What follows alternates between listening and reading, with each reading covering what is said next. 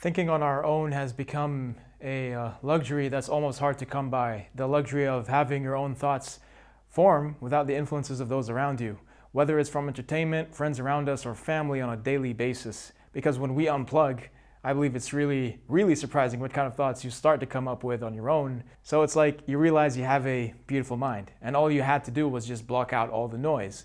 And when you do that, and you hear Quran being played or anything from Revelation, you finally find it so easy to pay attention.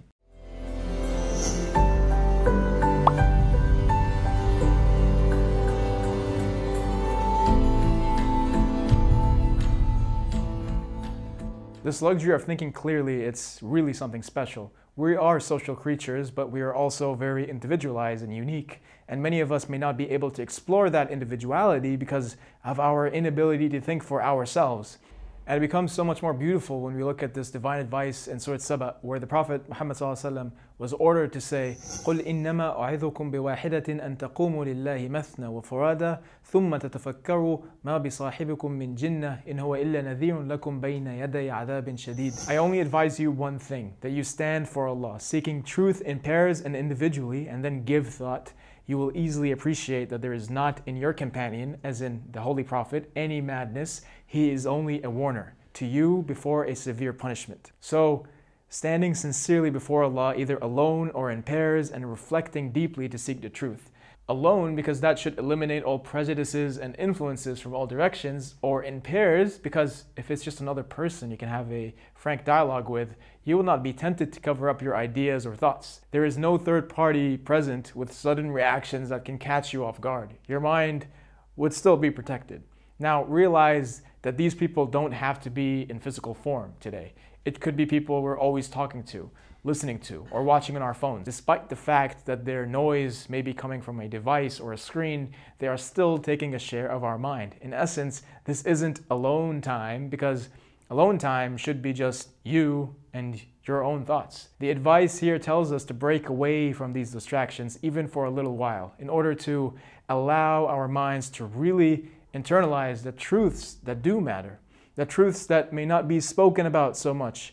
A truth that this verse emphasizes is the fact that there is a divine punishment coming, and this messenger ﷺ is in fact very real. If we were to ever absorb this reality in our hearts, it will be hard for us to stay the same, and things will slowly start to change. And from our thoughts to our attitudes to our actions. So Allah's telling you, seriously, think about it. It's kind of serious.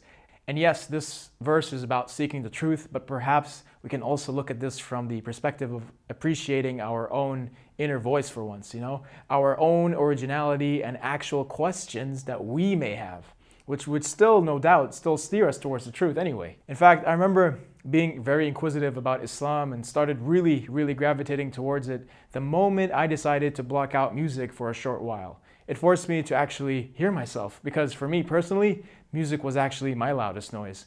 In a world of constant interferences, from the moment we wake up on our cell phone to the very last second where we put our minds to sleep, this advice weighs very heavy for me. And that's because when I started applying this advice, it was when the Quran started to find its place in my life. All of a sudden, there was enough mental space for me to absorb and pay attention to what Allah had to say about my life. A lot of people cry hearing the recitation from how beautiful it sounds, and that's a great thing.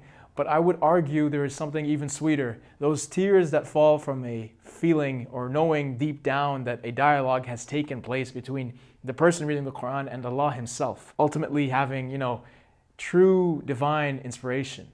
And when that happens to me, I feel like it's because at that moment I have enough mental capacity for receiving this revelation, and I'm not completely consumed by what's around me. The Quran's verses are scattered all over, on our radios, blog posts, car keychains, in the mosque, the nearest to you in the dawn and the night prayers when it's being recited out loud. It's in postcards, it's on TV sometimes, it's on bumper stickers, Instagram posts, Facebook statuses, display pictures, books, movies, Snapchat stories, and callers to Allah who might remind you and convey to you His messages from above. So it's actually all around us. But what we lack is not the availability of the message, we lack the attention itself to the message.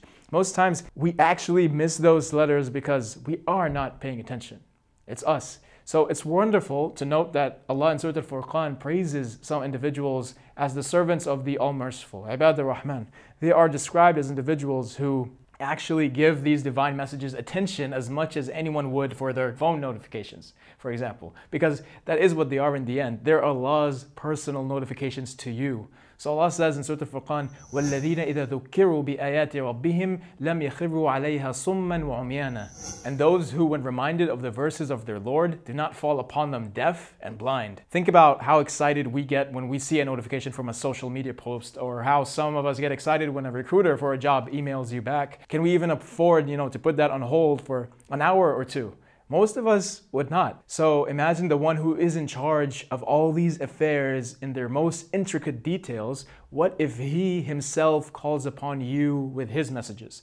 This can be a relatively easy exercise, but I think it's important to give credit to that one variable that makes it hard for us to fully approach the Quran sometimes with our hearts wide open for reception, and that's entertainment. And I think for us, that's one of the most powerful tools used to numb ourselves today from ever feeling or seeing things on a deeper level. And of course, here I'm speaking in regards to excessive, useless entertainment, not regular, balanced, halal entertainment. If we look at some numbers, it can be a little shocking. Like when we look at porn, for example, one of the sites for it alone documented around 5,000 centuries worth of hours watched in 2016 alone by the whole world, okay? So that's a lot of time, man. Like really, just read that again. And think about it. That's like 500,000 years wasted completely. So I think one of the mental tricks we can all play on ourselves is the idea that we are only made to be entertained or pleasured or to have a good time. No, we are not. We are part of an enormous human enterprise, and we all have a very serious role to play. But we will never be able to know those roles if our hearts are too distracted to read a manual to figure out what that role is supposed to be. So even Allah in Surah Al-Dukhan sheds some light on this. He says, وَمَا خَلَقْنَا السَّمَوَاتِ وَالْأَرْضِ وَمَا بَيْنَهُمَا لَاعِبِينَ مَا خَلَقْنَاهُمَا إِلَّا بِالْحَقِّ وَلَكِنَّ أَكْثَرَهُمْ لَا يَعْلَمُونَ. And we did not create the heavens and the earth and all that is in between them in play. We did not create them except with the truth, but most of them do not know. Contrary to popular belief, Allah calls us to lift the burdens from our backs, not to break it. He does this when He assures you and me that this creation was never made for just playing games. It was all for a purpose. Allah is letting us know that there is a purpose that lies ahead for each of us, waiting to be found. It's liberating, really, and that's why it is important to have a mind that is both undistracted and intact, ready to listen and reflect on what really matters. And that's Allah's letters that are perfectly made for every single one of us, waiting to be opened.